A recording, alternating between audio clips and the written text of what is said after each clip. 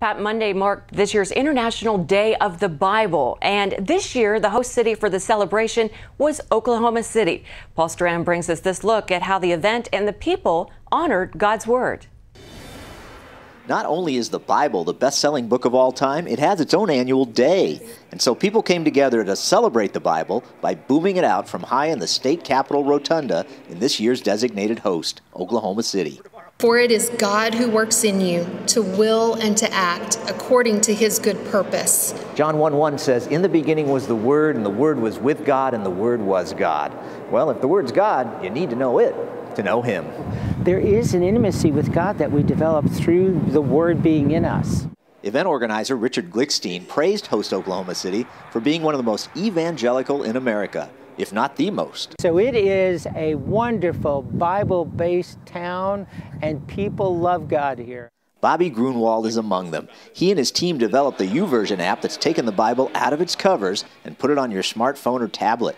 He believes if you want to hear from God, you have to read His Word. A way for Him to illuminate His direction in our lives. So I think it's extremely important that we begin to make not just a habit for habit's sake, but that we actually make God's Word a part of our everyday life so that we can really be able to hear His voice and His direction in our lives. Some people are skeptical of this book, but the problem is they don't know it. Steve Green loves the Hobby Lobby business his family runs from Oklahoma City, but one of his biggest passions is leading people, especially skeptics, to a love of God's Word.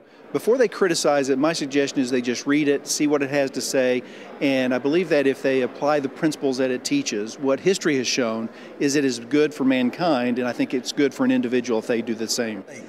I have suffered the loss of all things, and I regard them as rubbish, in order that I may gain Christ and be found in Him.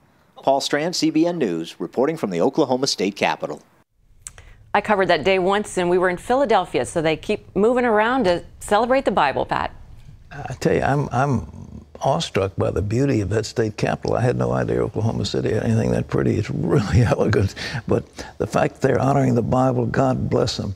You know, I recommend every single day you need to be in the Word of God. You need to read something, and the Lord will speak to you, and it'll sing in your heart. And you know, thy word have I hid in my heart that I might not sin against thee. Congratulations on the year of the Bible.